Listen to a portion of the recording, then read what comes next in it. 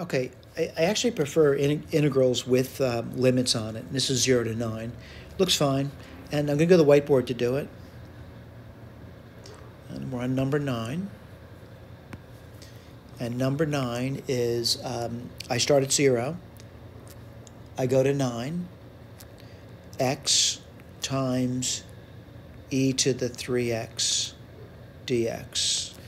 I'm still going to do integration by parts, and I'll write down what I believe are good parts. So u equals x, and du would equal dx, relatively simple.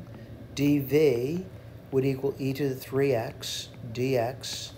That means v would equal e to the 3x over 3. Let's write this down. Equals uv, which is going to be x, e to the 3x over 3, evaluate it from 0 to 9. We'll do that later. Minus an integration from 0 to 9 of v du. So 1/3 e to the 3x dx. All right? So, I'm ready to write down the next step, which is an evaluation. Let's write this down. It's going to be 9 e to the 27 over 3 minus 0. What did I just do? I just did this over here. We'll simplify it later, by the way. It does simplify. Let's do the integration. I'm looking at it. What do I see? Minus, whoops, sorry about that.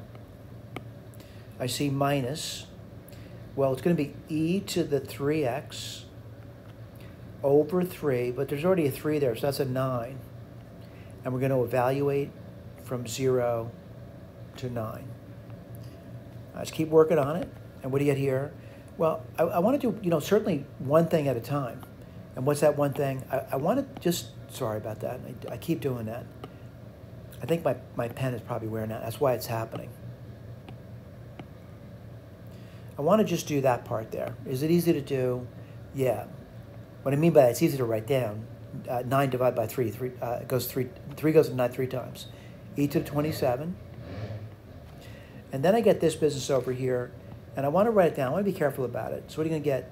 E to the 27 ninths. That's not so bad. And then minus e to the 0, which is 1/9. All right? I'm going to try to pull it together. And I'm going to use a common denominator of 9. And what would you get? Well, 9 times 3 is 27. E to the 27 minus e to the 27.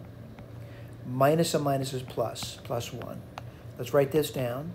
26 e to the 27 plus 1 over 9. I think by now I'm going to say, hey, might have made a mistake. Look at the answer key. Like if you're making mistakes and they're really outrageous mistakes, you got to stop doing that. Let's see if we got it. And I see a comment of 9. I got that part. I do see, 26 e to the 27, and I do see the plus 1 there. We're good to go. Next question. Thank you.